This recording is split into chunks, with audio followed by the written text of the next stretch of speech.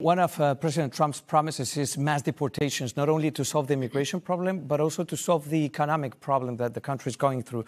So how long do you think that it will take to deport 11 million people undocumented who are living in the United States, according to DHS? How does the timeline look like to you? Well, I think Donald Trump will be the first to say that is a tall order. It's very tough to know where everybody is who's come into this country illegally. And yeah, you're right, 11 million. It's a lot of people to come in over the past 3.5 years.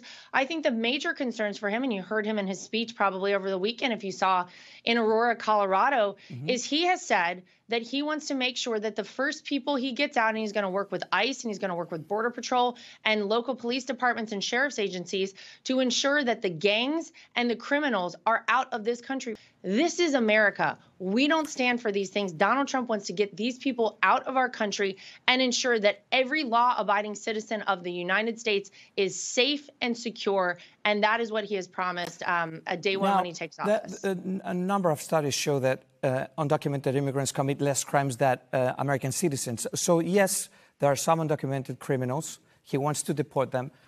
Those are a minority. What happens after that? Will he be deporting the parents of 6 million American citizens? Well, I think what he said is, again, that is a very tall order, and it's tough to do. I mean, the reality is when people come into this country, they're given a court date that sometimes is 9-10 years later than the current date. A lot of these folks you can't track. A lot of these folks are hard to track down. Our viewers, some of them might agree with this, deporting criminals, but some of them also wonder if after those bad guys are deported, will good guys be deported also, like TPS beneficiaries, parole beneficiaries? What will he be doing with those immigrants, with DACA recipients? Well, I think Donald Trump will be the first to acknowledge that we do have a broken immigration system. And if these are people who want to come, go through a process and legally immigrate to our country, maybe we need to have a long conversation about how to ensure that that happens.